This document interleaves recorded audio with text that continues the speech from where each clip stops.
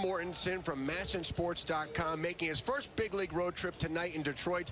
Brendan, how's the experience working? Oh, what's better than this, Brett? I mean, it's perfect weather here in Detroit and just a great night for baseball. Well, it was a great opening act for Rylan Bannon, Orioles infield prospect, yesterday making his major league debut. Yeah, Rylan Bannon gets his second start at third base tonight. Had a great game yesterday. The Orioles have had some injuries in the infield, so Rylan Bannon able to come up and fill that gap. It's been a whirlwind stretch for him, and I got a chance to catch up with Rylan and asked him what these last few days have been like. So Rylan, obviously it's been a crazy stretch for you here. Can you just walk me through what the last few days have been like for you? Yeah, it's been pretty hectic, you know. Feels like just yesterday I was in Nashville with Norfolk, and then all of a sudden getting the call to go on the taxi squad is just kind of a precautionary thing, and then boom, out of nowhere, an hour before the game yesterday, I was told I was being activated, playing third base, hitting seventh, and yeah, it all happened so fast, which kind of in hindsight, I was talking to my parents about it. It was probably kind of a good thing, you know. I didn't have much time to think about it, so kind of just went out there and did my thing, and everything it went well. Man, it was a pretty surreal feeling out there, and something I'll never forget.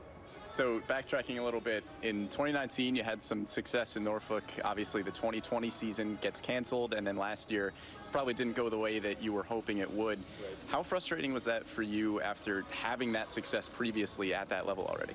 Yeah, you know, it was definitely not exactly how I would have drawn it up, but yeah, getting canceled in 2020 was tough for me. You know, just losing out on a lot of those reps is made for a long year, and I tough coming back for that next season, you know, and then faced some adversity. You know, I had an oblique strain last year and dealt with some other shoulder stuff the remainder of the year, and it made it definitely a little bit harder to play. And but yeah, kind of working through all that is something I think I needed. You know, looking back on it, taking the positives away from it, definitely made me stronger for sure.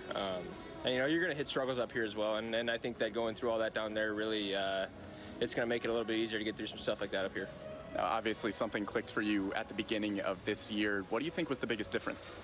I think I just relaxed. You know, after going through everything, like I said last year, I grew a lot from that. You know, I learned a lot about myself and how to handle that adversity. So I think I just kind of I taught myself how to relax and just kind of play ball. You know, things aren't always going to go your way, and this is a game of failure. You know, so just kind of going through that, and then I think that's helped me out a ton this year. So yesterday you had a really strong start. You get the web gem in the first inning and then a base hit on the first pitch you see.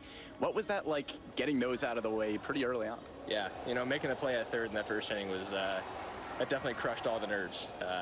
You know, doing that, after that it was like, you know what, screw it, like let's go. Like this is like, it's the same game up here. You know, it's the big stadiums. You know, the lights are on and stuff like that, but like, it's the same game, you know, and that's what everybody says when they come down and they talk to you about playing in the big leagues. Like, you go up there and just play your game and you're going to be all right. And once I made that play, I definitely did. I had that feeling, you know, it's just like, this is baseball, you know, this is what I do. Now, what do you think it is about your game that you think will help you carve out a role here in the big leagues? Yeah, you know, I think I bring a lot to the table. You know, my player comp back in the day was always Dustin Pedroia, and I can see that with my energy that I bring to the field every single day. I play hard. I'm going to give it my all. Kind of like Austin Hayes. I love watching Austin Hayes play. Plays really hard every single play, and I think that's something I bring to the table. And then finally, we've seen you, Tyler Nevin, and Kyle Bradish all get promoted so far. How exciting is that for you to be a part of that group of prospects that's coming up, joining some of the talent that's already here? Yeah, you know, it's awesome to see some of us finally get our opportunity up here. You know, when they both got called up, Tyler was up here a little bit last year, but seeing Bradish do his thing up here, that was awesome. You know, we're all huddled around the TV after games and stuff down in Norfolk, watching all the guys get called up. So it's definitely an awesome opportunity to be one of those guys, and yeah, it's awesome for this organization. You know, just finally some of the guys that they thought that the Orioles have a future with are kind of starting to make their way into the big leagues, and it's awesome to see. Well, players like Rylan Bannon are excited, and fans should be excited as well, Brett. We've seen this first wave of prospects get called up, and there's some big names to come.